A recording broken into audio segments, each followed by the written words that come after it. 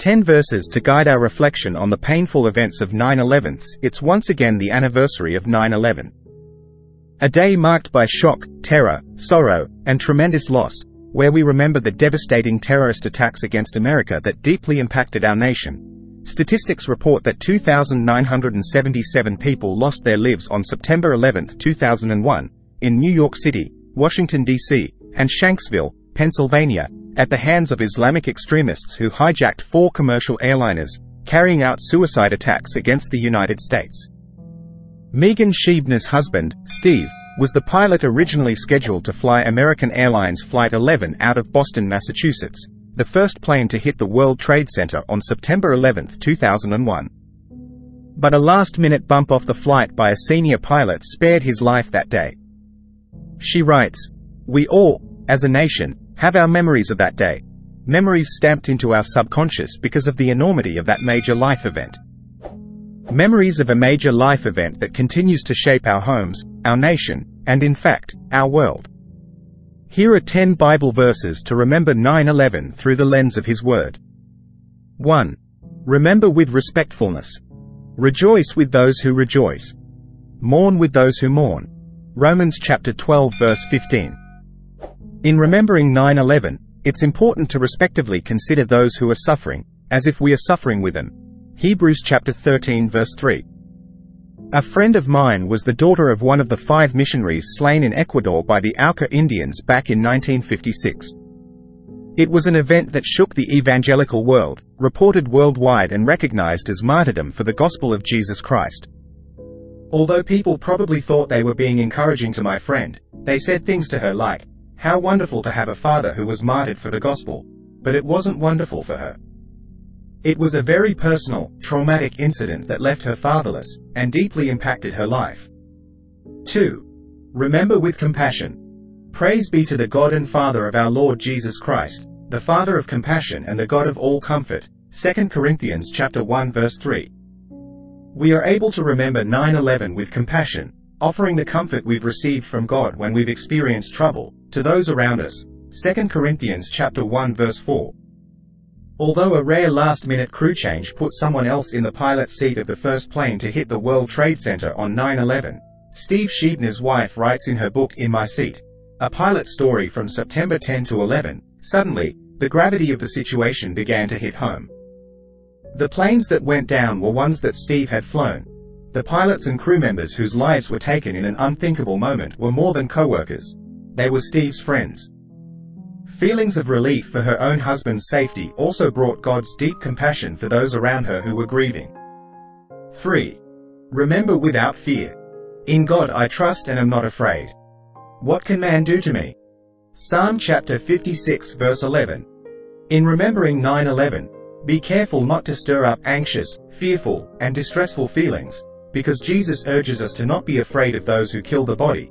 Matthew chapter 10 verse 28. Although increasing violence in the world causes many to feel vulnerable, God doesn't want us to be afraid or to live fearfully, but rather to have no fear of sudden disaster. Proverbs chapter 3 verse 25. Despite trouble happening all around us, Jesus says we can walk in His peace. Peace I leave with you, my peace I give you. I do not give to you as the world gives. Do not let your hearts be troubled and do not be afraid. John chapter 14 verse 27. 4. Remember by trusting God. Trust in the Lord with all your heart and lean not on your own understanding. Proverbs chapter 3 verse 5. We can remember 9/11 with trust in God, believing even though we make plans in life, it's the Lord who establishes our steps. Proverbs chapter 16 verse 9. By keeping our hearts steadfast and trusting in Him. Psalm chapter 112 verse 7. Even in the worst case scenarios where it doesn't look like any good thing could ever possibly come from them, we can trust God. And we know that in all things God works for the good of those who love Him, who have been called according to His purpose. Romans chapter 8 verse 28. 5. Remember with assurance of God's presence. We are hard pressed on every side, but not crushed, perplexed, but not in despair, persecuted, but not abandoned, struck down but not destroyed. 2 Corinthians chapter 4 verses 8 to 9. Many may feel like God abandoned those caught in the 9/11 attacks, But Hebrews chapter 13 verse 5 assures us that God will never leave us or forsake us, even in horrific and devastating events like 9/11. God did not abandon those trapped in the attacks. During life-threatening situations like 9/11, we can be assured of God's presence in the midst of it. Acts chapter 7 verse 55 describes a Christian who came under such attack. Stephen, full of the Holy Spirit, looked up to heaven and saw the glory of God, and Jesus standing at the right hand of God. Like Stephen, we can look to God being assured, He will cover you with His feathers, and under His wings you will find refuge. His faithfulness will be your shield and rampart. Psalm chapter 91 verse 4. 6. Remember with God's promise. Jesus said to her, I am the resurrection and the life. The one who believes in me will live, even though they die. John chapter 11 verse 25. Although lives were tragically taken away, we can remember 9/11 with a promise, understanding all who lost their lives knowing Christ passed from this life to eternal life. Scripture promises us, when the perishable has been clothed with the imperishable, and the mortal with immortality, then the saying that is written will come true. Death has been swallowed up in victory. 1 Corinthians chapter 15 verse 54. Nothing, not even death, can separate us from God's love. As Romans chapter 8 verses 38-39 explains, For I am convinced that neither death nor life, neither angels nor demons, neither the present nor the future, nor any powers, neither height nor depth, nor anything else in all creation, will be able to separate us from the love of God that is in Christ Jesus our Lord. Those who were killed on 9/11 knowing Christ, have received His promise of John chapter 3 verse 16. For God so loved the world that He gave His one and only Son, that whoever believes in Him shall not perish but have eternal life. The Apostle Paul explained it well in Philippians chapter 1 verse 21, stating, For to me, to live is Christ and to die is gain. 7. Remember with purpose. Do not be overcome by evil, but overcome evil with good. Romans chapter 12 verse 21. Megan Scheibner writes, The anniversary of September 11th brings back painful and troubling memories, but it also brings me a yearly reminder.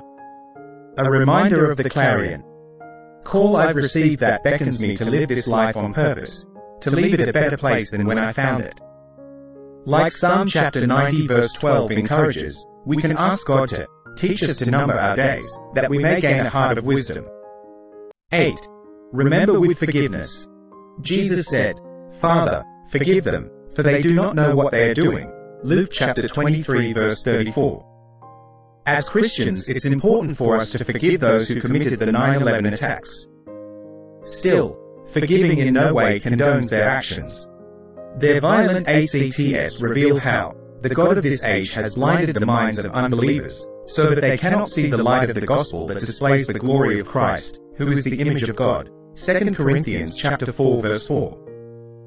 Recognizing this spiritual blindness, American Minute historian William J.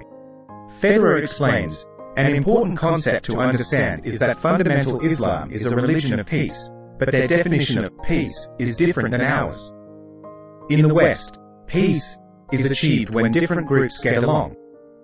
In Sharia Islam, peace is achieved when the whole world submits to the will of Allah. In other words, world peace means world Islam. 9. Remember by reaching out. And everyone who calls on the name of the Lord will be saved. Acts chapter 2 verse 21. Thankfully, God, in His sovereignty, can convert even radical Muslims, writes Jerry Newcomb in his book American Amnesia, noting estimates say more Muslims have come to faith in Jesus since 9/11 than in the last 1,400 years. As Jesus said in Matthew chapter 5 verse 44, But I tell you, love your enemies and pray for those who persecute you. Like wives of the missionaries slain by the AUKUS responded by reaching out to those who had murdered their husbands, leading many to Christ, we have the opportunity to reach out to Muslims with the hope of leading them to faith in Jesus Christ. 10. Remember by recognizing God's justice.